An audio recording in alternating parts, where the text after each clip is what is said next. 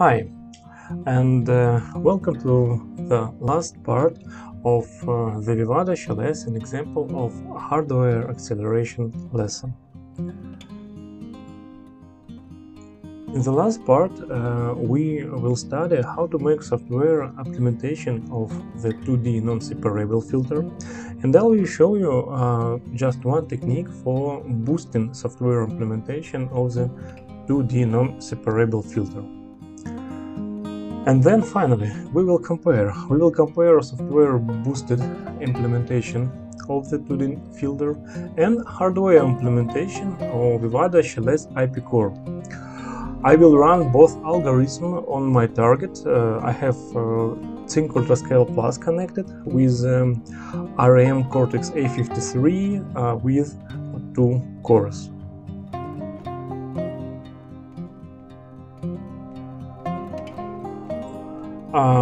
There are several techniques for boosting software running on RAM Cortex A53. One of them is just SIMD extension or Neon subcore processor, or another one it's multi-threading IPs, like for example OpenMP multiprocessing IP or per-thread. In the lesson, I'm not going to give you a lot of details about all these software boosting techniques, because actually I have to create another new lesson devoted to the topic. But I will show you just how to use OpenMP multiprocessing IP for software implementation of the 2D non-separable filter. Before we start, let me show you my project in Vivado. It's my project that will be loaded on my PGA. So here I have Zynq Ultrascale multiprocessing system. Here I have Vivado HLS. It's a fast implementation of the 2D non-separable filter. The IP core is connected to XDMA to stream read and write channels, and let me show you settings of the XDMA. So here I have buffer length, it's 26, and pay attention please on memory mapped and the stream data width. It's equal 128. So as we discussed before, that I will use all full bath for Zynq Ultrascale Plus. So I have clock wizard, so it means that my XDMA and my IP core will work with clock equal to 200 megahertz, and I have connected both reading and writing memory mapped channel of the XDMA to Zynq Ultrascale multiprocessing system by using slave ports, and the width of the slave ports is equal to 128 as well.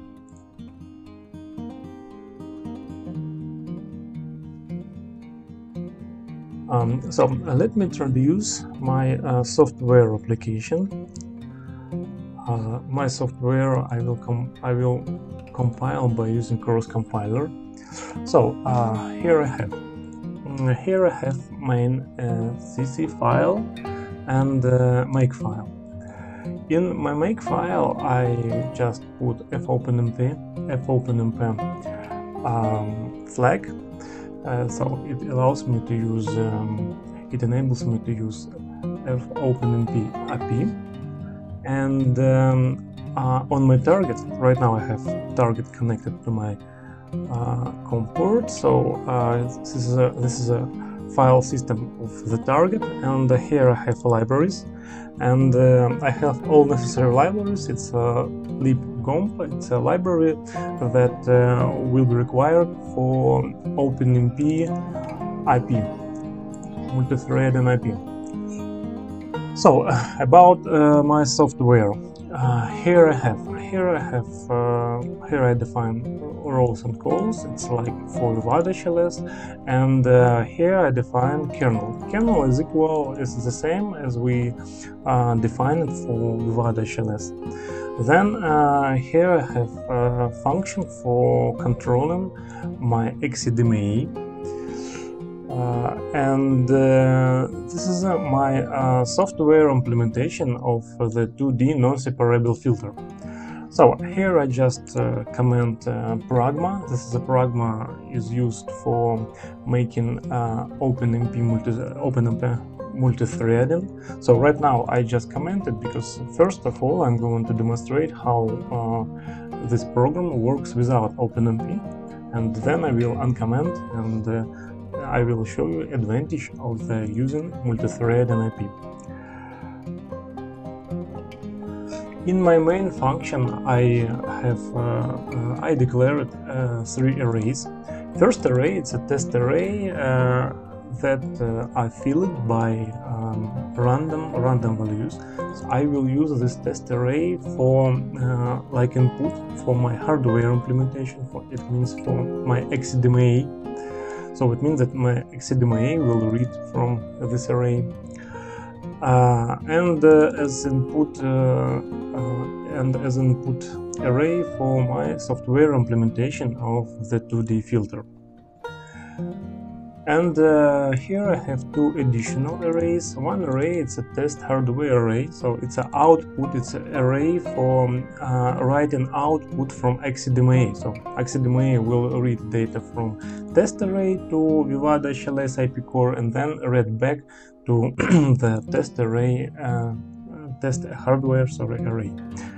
Yeah, and for software output I will use test software array. So here I will put outputs from software implementation of the 2D non-separable filter. And I will measure time processing for hardware implementation for IP core, and I will measure time processing for software implementation of the 2D filter. And finally, in the end, I just will compare. I will compare both arrays, and difference I will write to difference variable. And if the difference variable is different from 0, it means that I have mistake, and it means that my outputs are not equal. So of course they should be equal. Yeah, no doubt they should be equal.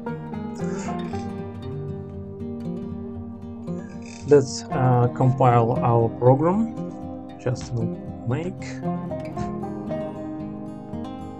Okay, here I have executable file that just I will copy to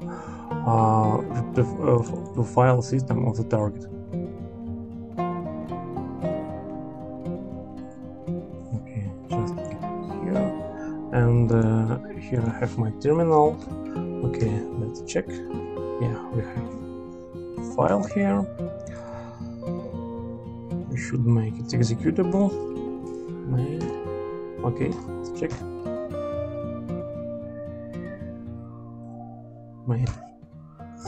Okay, so what we have, as you can see from message from our program,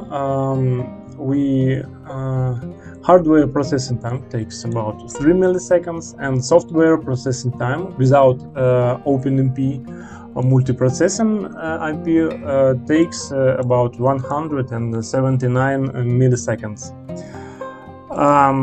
And let's compile the file by using OpenMP multi-threading IP. So I just will delete and I will uncomment.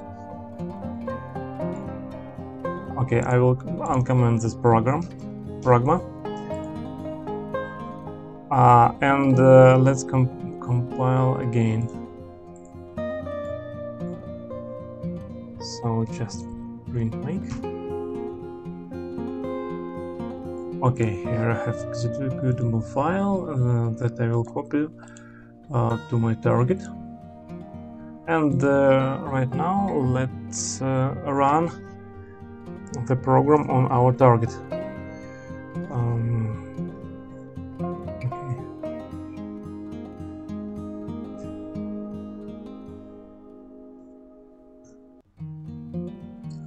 Okay, so what we have. Okay, so as you can see, that software processing time becomes almost in 2 times less than before using OpenMP multiprocessing mapping. Why so? Because actually I have my target with Zynq Ultrascale Plus and with Cortex A53 that has 2 cores. So it means that so that's why, for example, that's why our processing time become less in 2 times. Okay. And let me remind about processing time from our Vivado HLS project. As you remember that direct implementation took about 63 milliseconds. That is less than software processing time. So it means that we can use just direct implementation. It will be faster than software processing time with OpenMP multithreading. But of course, if we will use Zynq Ultrascale Plus with Cortex A53 with 4 cores, in this case, our direct implementation of the 2D non-separable filter or our hardware acceleration will be slow than software implementation. But if we consider optimized implementation of the 2D filter in Vivado HLS, it took about 16 milliseconds. So optimized it without initiation interval, and it will be faster for either 2 cores or for 4 cores Zynq Ultrascale Plus Cortex A53. And finally, if we have fast implementation of the 2D non-separable filter in Vivado HLS, where we are using where we use very wide memory mapped path or data width conversion, it allows us to get very extremely high performance if compared to software implementation. So, summarizing today's lesson, I would say that Vivado HLS it's quite a good tool for create high-performance hardware acceleration. So please consider to use Vivado HLS into your projects, because it has a lot of advantage in front of traditional RTL design by using VHDL or Verilog languages. And of course, I recommend you to use Vivado HLS with different techniques for increasing throughputs, like for example data width conversion, like for example clock domains. All these techniques will help you to reach extremely advantage into your project. Thanks a lot for your attention. So if you have any questions, please feel free or write comments or write to me directly by using email.